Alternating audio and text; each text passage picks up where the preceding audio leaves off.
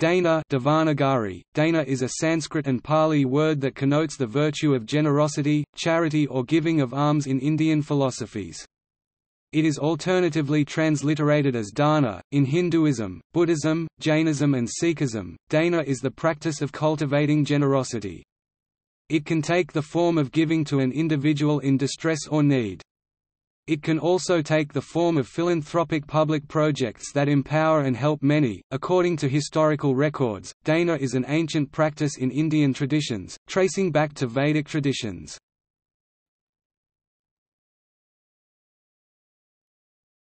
Topic: Hinduism. Dāna Sanskrit, Dāna means giving, often in the context of donation and charity.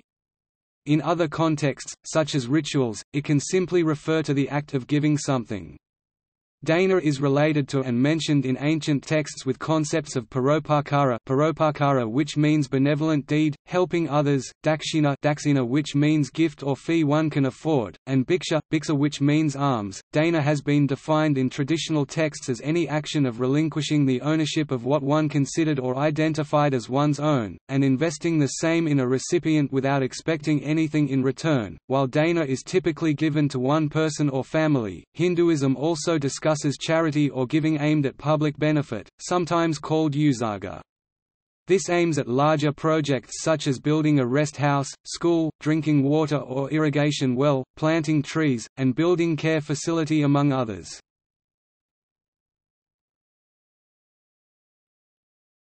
Dāna in Hindu scriptures. The Rig Veda has the earliest discussion of Dāna in the Vedas. The Rig Veda relates it to satya, truth, and in another hymn points to the guilt one feels from not giving to those in need.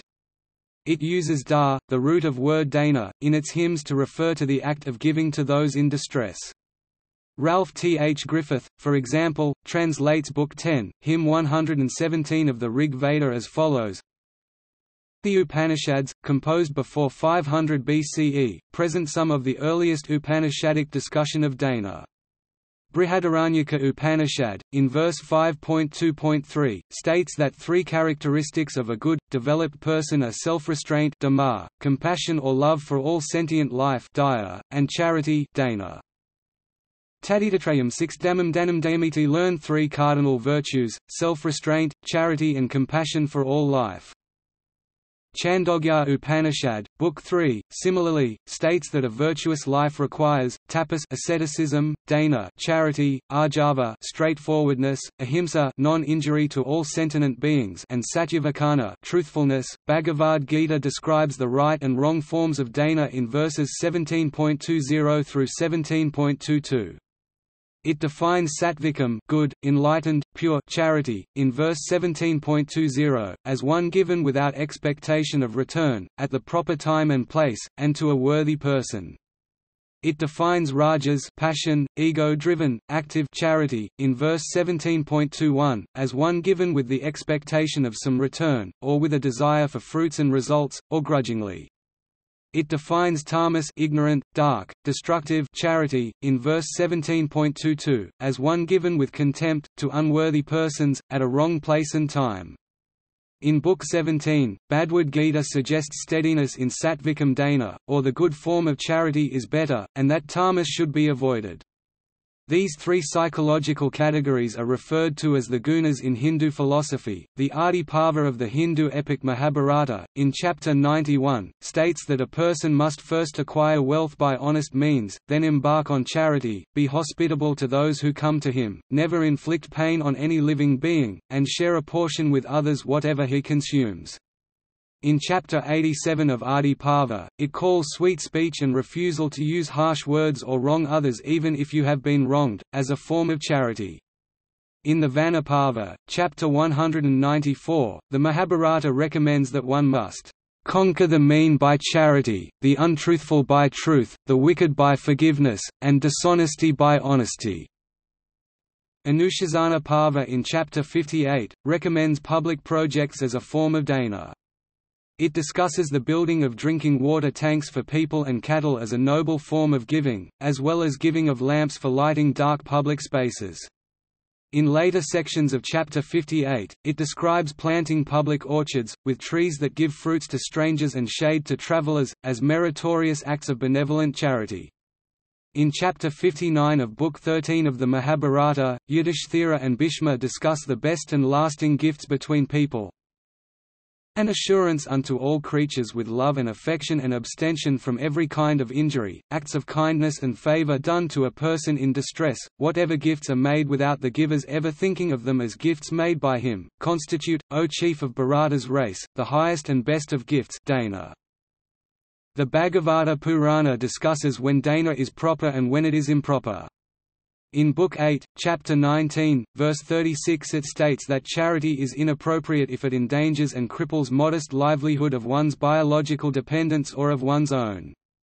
Charity from surplus income above that required for modest living is recommended in the Puranas. Hindu scriptures exist in many Indian languages. For example, the Tirukkural, written between 200 BCE and 400 CE, is one of the most cherished classics on Hinduism written in a South Indian language. It discusses charity, dedicating Chapter 23 of Book 1 on virtues to it. Tirukkural suggests charity is necessary for an virtuous life and happiness. He states in Chapter 23, "Giving to the poor is true charity, all other giving expects some return. Great, indeed, is the power to endure hunger. Greater still is the power to relieve others' hunger." Giving alms is a great reward in itself to one who gives. In Chapter 101, he states, "Believing wealth is everything, yet giving away nothing, is a miserable state of mind." Vast wealth can be a curse to one who neither enjoys it nor gives to the worthy. Like the Mahabharata, Tirukkural also extends the concept of charity to deeds, body, words, speech, and thoughts, mind. It states that a brightly beaming smile, the kindly light of loving eye, and saying pleasant words with sincere heart is a form of charity that every human being should strive to give.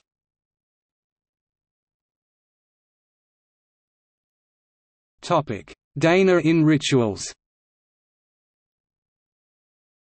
Dāna is also used to refer to rituals. For example, in a Hindu wedding, Kanyadana refers to the ritual where a father gives his daughter's hand in marriage to the groom, after asking the groom to promise that he will never fail in his pursuit of dharma, moral and lawful life, artha, wealth, and kama, love. The groom promises to the bride's father, and repeats his promise 3 times in presence of all gathered as witness. Other types of charity includes donating means of economic activity and food source. For example, Godana, donation of a cow; Budana, donation of land; and Vidyadana or Junanadana, sharing knowledge and teaching skills; Aushadadana, Ausadadana, charity of care for the sick and diseased; Abhayadana, giving freedom from fear, asylum, protection to someone facing imminent injury; and Anadana, giving food to the poor, needy and all visitors.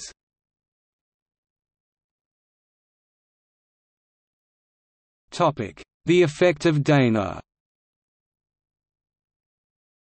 Charity is held as a noble deed in Hinduism, to be done without expectation of any return from those who receive the charity.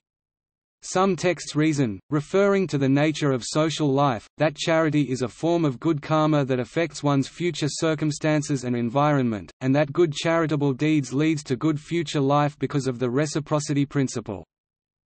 Other Hindu texts, such as Vyasa Samhita, state that reciprocity may be innate in human nature and social functions, but dāna is a virtue in itself, as doing good lifts the nature of one who gives.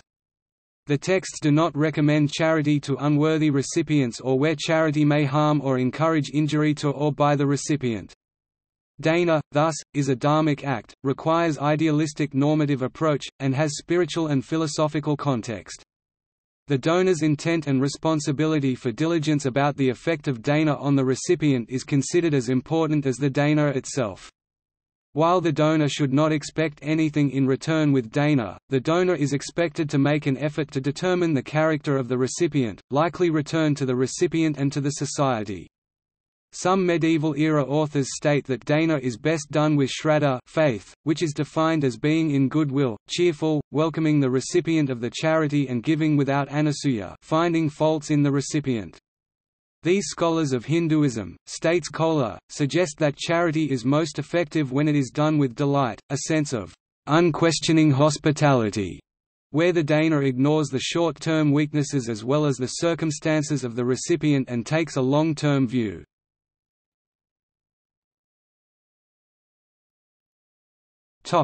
Dana in historical records. Al-Biruni, the Persian historian, who visited and lived in India for 16 years from about 1017, mentions the practice of charity and almsgiving among Hindus as he observed during his stay. He wrote, "It is obligatory with them Hindus every day to give alms as much as possible. After the taxes, there are different opinions on how to spend their income. Some destine 1/9 of it for alms. Others divide this income after taxes into 4 portions. 1/4 is destined for common expenses, the 2nd for liberal works of a noble mind, the 3rd for alms, and the 4th for being kept in reserve." Satrams, called chultri, dharamshala or chathrams in parts of India, have been one expression of Hindu charity. Satrams are shelters rest houses for travellers and the poor, with many serving water and free food. These were usually established along the roads connecting major Hindu temple sites in South Asia as well as near major temples. Hindu temples served as charitable institutions. Burton Stein states that South Indian temples collected donations from devotees, during the Chola dynasty and Vijayanagara Empire periods in 1st millennium through first half of 2nd millennium AD. These dana were then used to feed people in distress as well as fund public projects such as irrigation and land reclamation.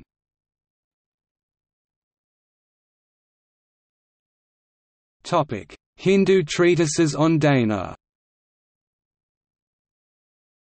Mitaksara by Vinainesvara is an 11th-century canonical discussion and commentary on dana, composed under the patronage of Chalukya dynasty. The discussion about charity is included in its thesis on akara moral conduct. Major Sanskrit treatises that discuss ethics, methods and rationale for charity and almsgiving in Hinduism include, states Maria Heim, the 12th-century Dana Kanda, Book of Giving, by Laxmidara of Kanayu, the 12th-century Dana Sagara, Sea of Giving, by Balalasena of Bengal, and the 14th-century sub-book Danakanda in Kattovarga Sintamani, The Gem of the Four Aims of Human Life, by Hemadiri of Devagiri, modern Daulatabad, Maharashtra. The first 2 are few hundred-page treatises each, while the third is over 1,000-page compendium on charity. From a region that is now part of modern-day eastern Maharashtra and Telangana, the text influenced Hindus of Deccan region and South India from 14th to 19th centuries.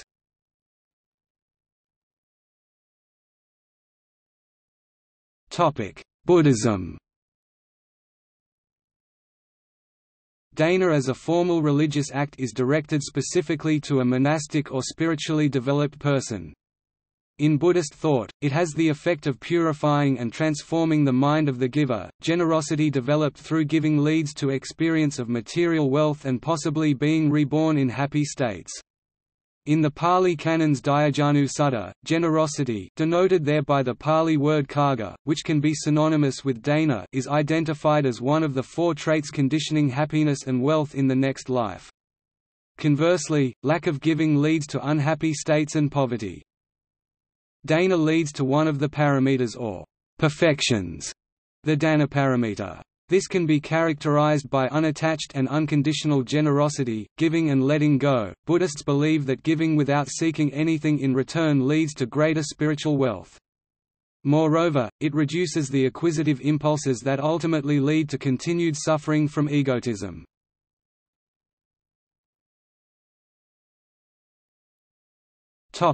Jainism. Dana is, as with Hindu texts like Mitaksara and Vani Purana and in Buddhist text, described as a virtue and duty in Jainism. It is considered an act of compassion, and must be done with no desire for material gain. 4 types of dana are discussed in the texts of Jainism: ahara dana, donation of food; ausada dana, donation of medicine; jnana dana, donation of knowledge; and abhaya dana, giving of protection or freedom from fear, asylum to someone under threat. Dana is one of 10 means to gain positive karma, in the soteriological theories of Jainism. Medieval-era texts of Jainism dedicate a substantial portion of their discussions to the need and virtue of dana.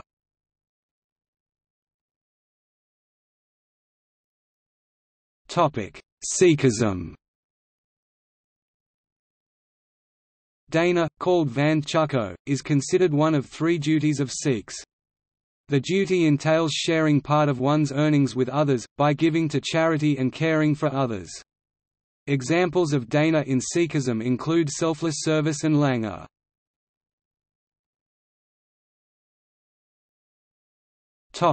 See also: alms, charity practice, economic anthropology, gift economy, niyama, paramita, philanthropy, virtue, tithe. Yavanaraja inscription, a 1st century BCE donation inscription from Mathura.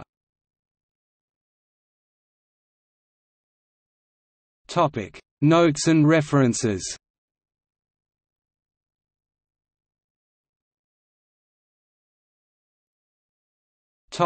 Further reading. Maria Heim 2004, Theories of the Gift in Medieval South Asia, Hindu, Buddhist, and Jain, Routledge, ISBN 978-0521605137. Vijay Nath 1987, Dana, Gift System in Ancient India, c. 600 BC, c. AD 300, A Socio-Economic Perspective, Munshiram Manoharlal Publishers, ISBN 978-8121500548.